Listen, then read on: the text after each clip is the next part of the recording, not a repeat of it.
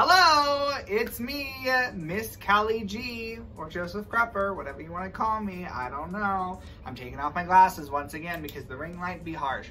I got these cleaned today, and they're already dirty again. Yes, I have drawn on my eyebrows today. Did shave my entire eyebrow off for lovebirds so I could be divine in that pink flamingo dress.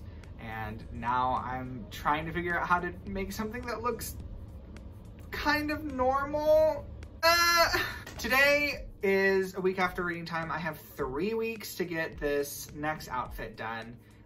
We are going to be doing an under the sea theme. It's going to be called Just Keep Swimming. And yes, I took a trip to Joanne just kind of on a whim with Mr. Rowan, my good friend. Check it. Hey, what's up, you guys? Welcome back to my channel. Thanks for coming and checking out my Clownfish Church Woman haul. We're hitting up the Joanne, but before we do that, make sure you smash that like button, press that bell to get all the notifications. I'm done with this. I'm done with this. Oh God, now you're seeing my terrible eyebrows. Say hey. Hi. We found some orange fabric. It's not really quite the same color, but...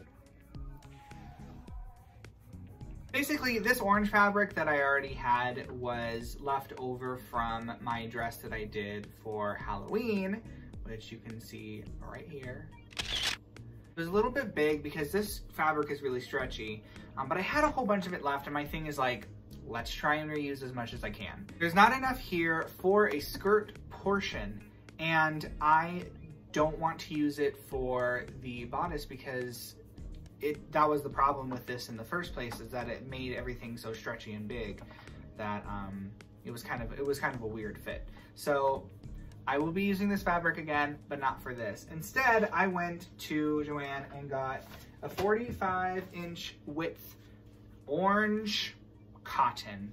Not for garments, but yet again, here I am doing things that I shouldn't. See, here's the thing. If you're not gonna make me what I need for apparel stuff, I'm just gonna have to get it from the Joanne in another section, and that's just what it's gonna be. Today we are going to be making, or at least attempting to, a clownfish inspired dress, where I look like a church lady, like that stereotype of like a church lady, like a big hat and things. So I'm not going to be making this out. I actually just ordered one online. That I am going to be making the dress though, and what we're starting with is this orange fabric. Clownfish, they're very cool. They have the stripes on them. I think it'd be really interesting if you took the clownfish like this and did it like this, going to basically be flipping a clownfish so it's like this instead of this, like this, making that into a dress. The pattern we're going to be using is one that I've used a couple times before. I made one dress you haven't seen yet, and then famously my donut dress, which I love. It's out of this pattern. This is a Simplicity S8945. What we're gonna be doing is the C version. The C, because it's a clownfish, okay. We're gonna be doing the C version. You see it has a little tie there in the front. We're getting rid of that. But I don't want any sleeves or anything like that. So we're just gonna do non-sleeveless, a skirt like this, kind of like a circle skirt kind of. So let's get into that journey, shall we? Hopefully this doesn't go badly. You've seen me do this before. I'm just taking the fabric and cutting it out. There are only 6 pieces that I'm using in this dress pattern. The shaping of the dress skirt at the bottom will come once I have that all sewn together, so everything lines up correctly.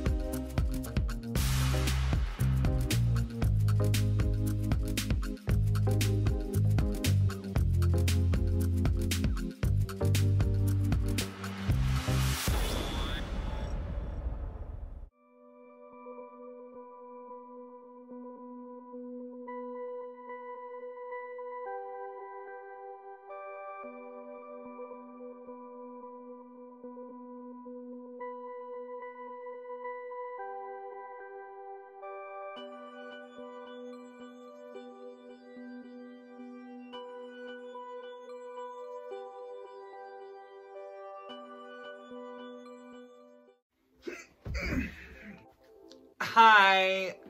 So this is the part that I've been a little bit nervous about. Well, I'm nervous about the painting.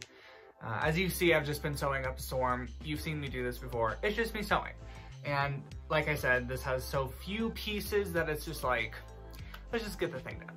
But now I'm to the point where I am deviating from the pattern from quite a large way because I'm going to be cutting off the bottom of the skirt. I don't really have a lot of room for error. And my plan of attack is just to make sure everything is symmetrical and just take my time with it and trace it out. I want the sides and the front and the back to have like the dip that goes down. So that's my goal. And I think what I'm gonna do, I have it laid out like this. And so I want like the dip to come, no, that's not right. I don't know if I need to like fold it over this way or if I need to just like freehand it for two sides. Things to consider. But yeah, watch me do this and hopefully I don't mess it up.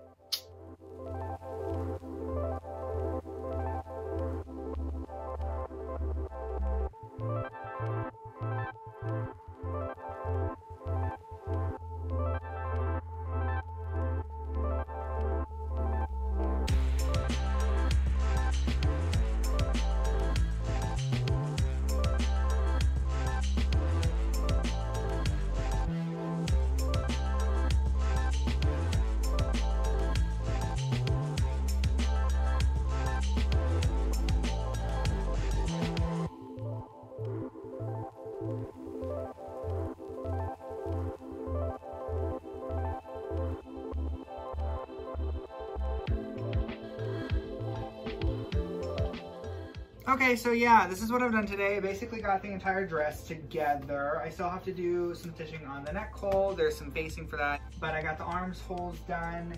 Oh, and I still have to hem the bottom. It's given me the waves of the ocean. It's given me the fins of a clownfish. You know, it's not just like a circle skirt. So that's nice. That being said, I still need to hem her. I think I'm going to need to paint her on this. I'm gonna need to cover my mannequin with some plastic so I don't get any paint on this nice blue velvet. But I think it's giving me like a church woman vibe, right? Here's the facts. Church women, they're all different.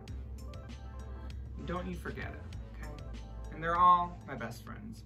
Hello, it's a no eyebrow day. I have a thing later today where I'm presenting on drag history. You might have remembered, if you watched my last vlog, that my trusty mini tripod broke. So I bought A new one. This one does not grasp around different things, but it does have a light, so that's cool. So that's where you're gonna live from now on. Also, in that same package, I got this wig. I really like how it tapers off at the end. I like how it's wavy. I think that I could probably leave it like this, but I have just a fascination with curling wigs right now and making them very voluminous. And I think that that would match this aesthetic a lot. So we'll see what's going on with that. And I was very excited for this item. Here's a hat, and you know, it has some nice features. Look at this, you know, all this little thing. Okay, they literally took this side, folded it over, and shoved it into an envelope. And because of that, it's quite effed up. What I'm hoping I can do is just put on a light setting on my iron and get this to flatten out. And then also pop this section out so it actually stays nice and formed and things. I don't know.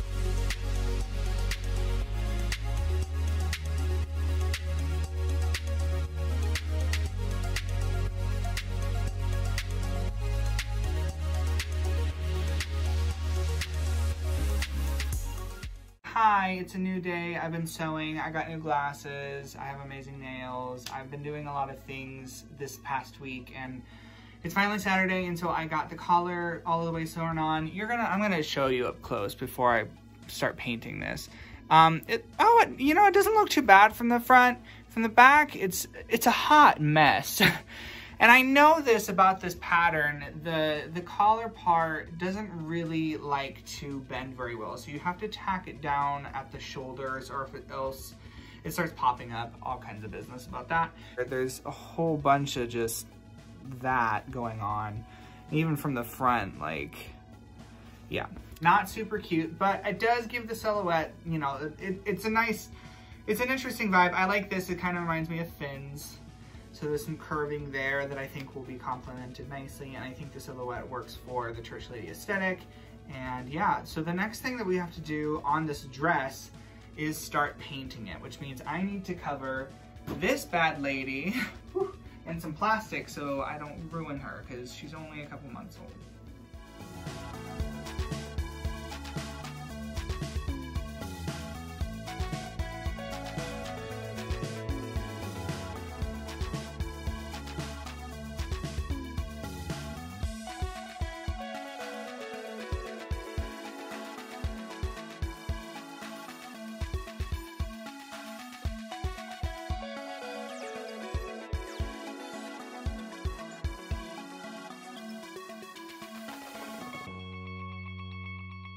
I'm getting ready to start painting the dress. I have this soft matte paint. This is fabric paint that I got from Joann.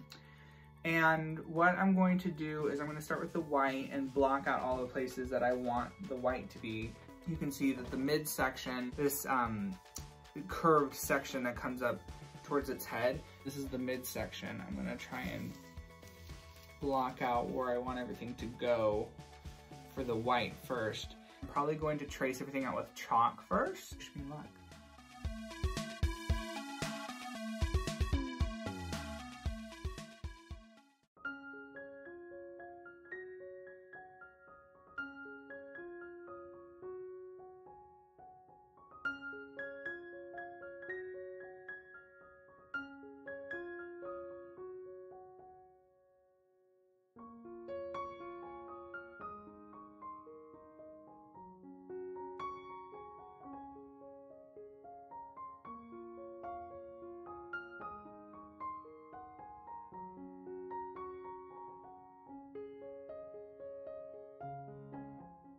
So I went to the store. I got a couple of things. Well, I went to Joann first.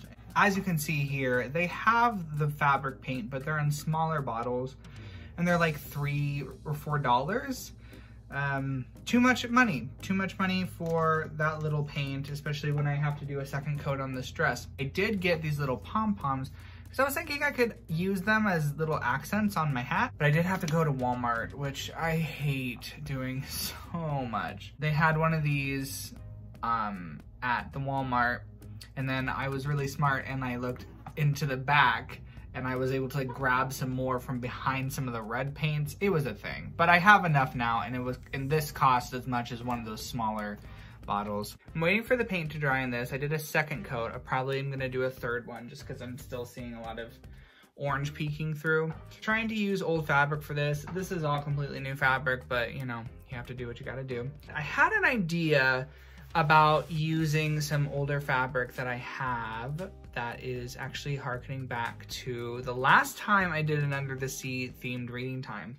I was this jellyfish, as you can see here, very beautiful, very wonderful, quite a few years ago actually. You know, I tried to make this jellyfish headpiece. It was pretty difficult. I think I did a good job at the time, but I have lugged it around through the years, and just because of how it was built with all this wire, it's kind of a mess now. Not something I really feel like saving. I feel like I could probably make something similar better if I wanted to. But I have all this great fabric, and I thought it'd be kind of cool if I took this and made it into a purse for this clownfish lady. And I also have this felt to give it some more structure that I used for a project a while ago. Started making a mock-up pattern. I don't usually do mock-ups. I've never done mock-ups actually.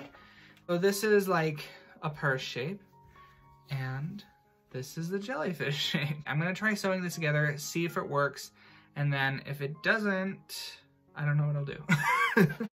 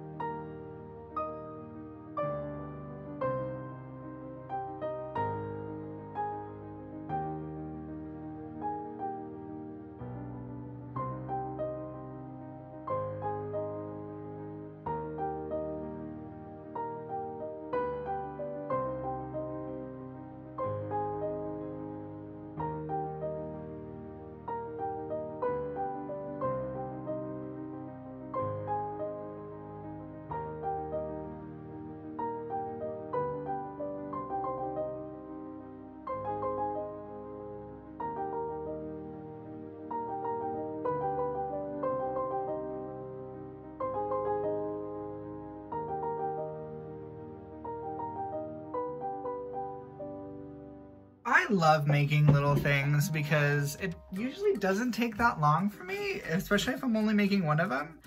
But this has gotta be up there on like one of my favorite little accessories I've made. I'm sorry.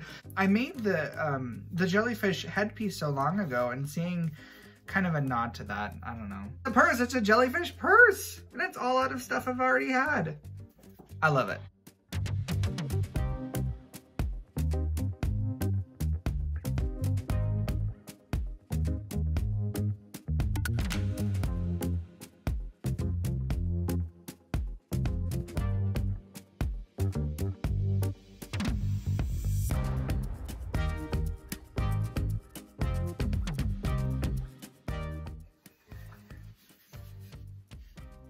This is the worst roller set I have ever seen in my entire life. let's keep going.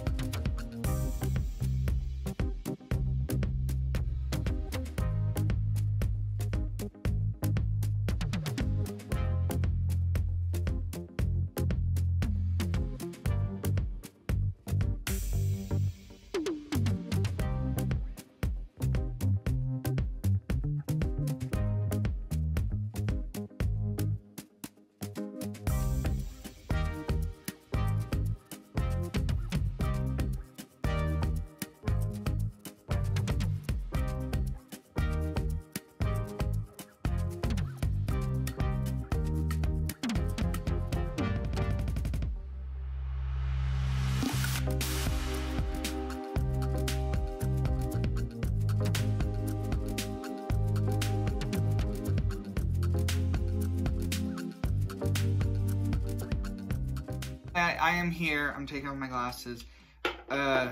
It's Saturday. I don't believe that I've ever made gloves before. That I have this older orange fabric and this like frilly stuff, and I have a beautiful tutorial by Jaymes. This is a Mansfield. Who is a goddess among drag queens. I'll link the tutorial down below so that you can actually follow someone who knows what they're doing about this.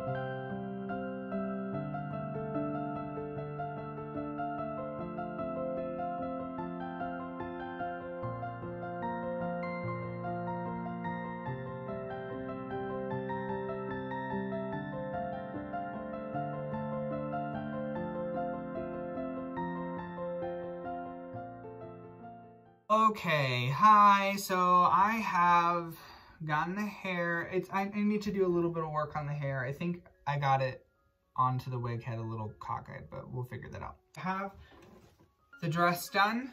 I have the gloves done. I have the hat done. I am just gonna be adding some extra accessories, and then she's gonna be done. So the next time you see me, in 10 seconds, I'm gonna be a beautiful clownfish church lady. Here we go.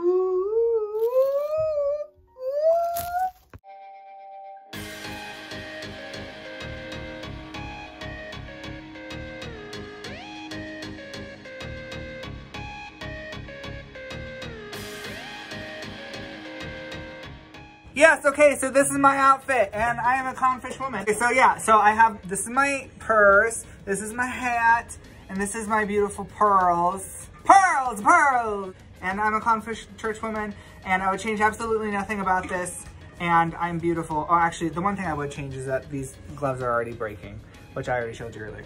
But yes, this is how I look. I am beautiful, I am amazing. This is also, do you want to be in this? Come on, come on. Look at how beautiful Mr. Dixon looks. Woo!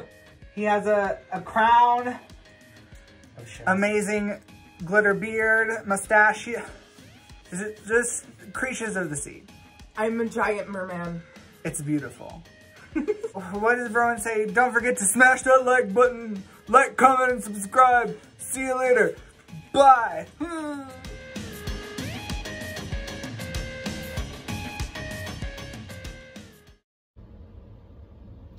Hello!